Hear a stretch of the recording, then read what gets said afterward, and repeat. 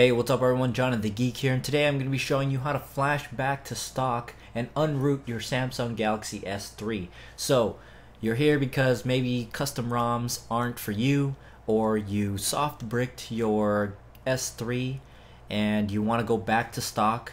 Well, today I'm going to be showing you how to do that, and this particular method does work for other carriers other than the AT&T version, which is what I have here. But the file that I'm using here and the file that I'll be providing a link to, it only works for the AT&T carrier. So you're gonna have to find the specific ROM for your carrier. This is the stock ROM for the AT&T carrier branded S3. Alright, so I have the file here and I'm gonna go ahead and unpack it using my favorite program called 7-Zip. And while that's happening, we're gonna need to actually first wipe the phone, the data and factory settings, all that stuff. We're gonna have to wipe it. So if there's data and information here that you need to save, you gotta do the proper methods of backing up your pictures, text messages, information, all that stuff. I don't have anything on here that I want to save.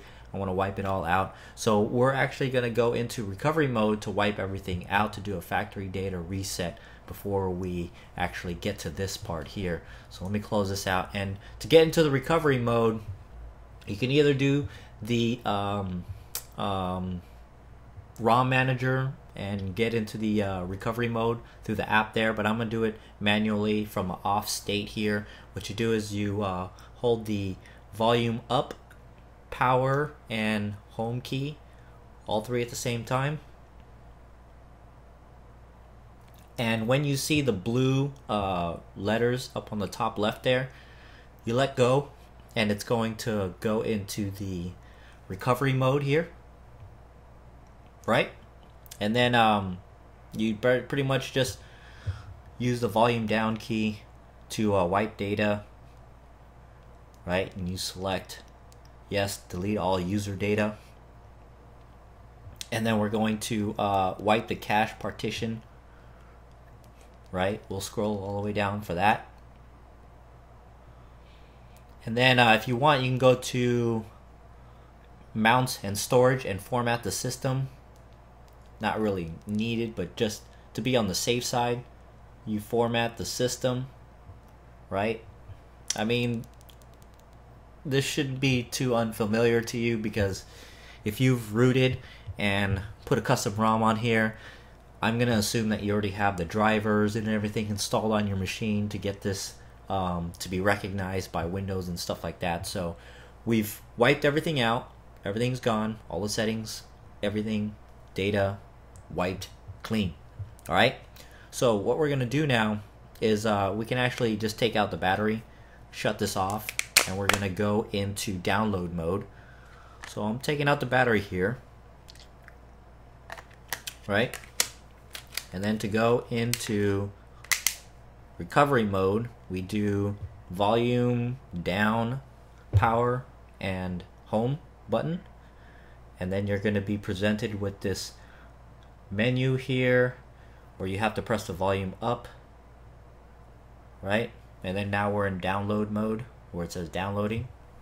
Okay, so we've unpacked our files. We're gonna go to Odin here. We're starting up Odin. We're gonna plug in our phone now. So we got this plugged in. We can set this aside. Our phone shows that it's been added here. We're gonna go to PDA. We're gonna look for our ROM file here. Again, this is for AT&T only. Click on that. Click on open. I'm gonna wait while it scans.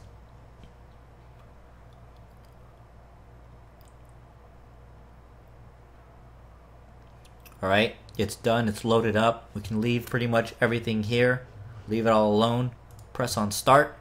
Now this particular step here should take about 5 minutes. 5 to 10 minutes, shouldn't take more than 10 minutes. Once we're done, it's gonna reboot, and we're going to have our stock ROM installed on here.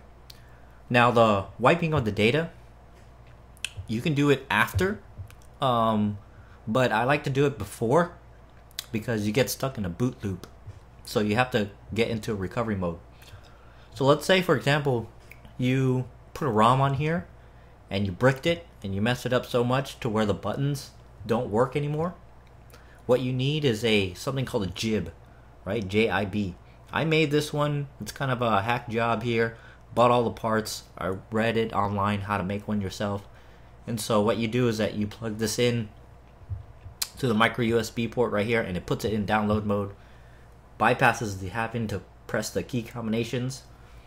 And so you can find these a better one than this, not all hack job, for about $8 online. It's called a jib. It's a good lifesaver if you've bricked your system to the point where the key combinations don't work and you can't get into download mode, so that you can Odin in your ROM here. So definitely pick up one of these if you can, and I'll come back when this is finished. Alright folks, there you have it. It reboots. Now when it reboots, it'll say, the Odin programmer here will say reset, and it'll reboot. You'll be on the Samsung logo for like maybe 5 minutes. Don't stress out. Don't think that, oh, it's in a boot loop or anything like that. Just let the Samsung logo kind of roll through. It takes about 5 minutes. And so when you do that, it'll get to the welcome screen here where you can start over, and you've got your stock 4.1.1 Jelly Bean ROM on here now. And so hopefully you were successful in doing this. Check out my other videos on how to root and throw on custom ROMs and all that jazz. Thanks for watching. Happy New Year, and I'll catch you guys later. And I'll come back when this is finished rebooting.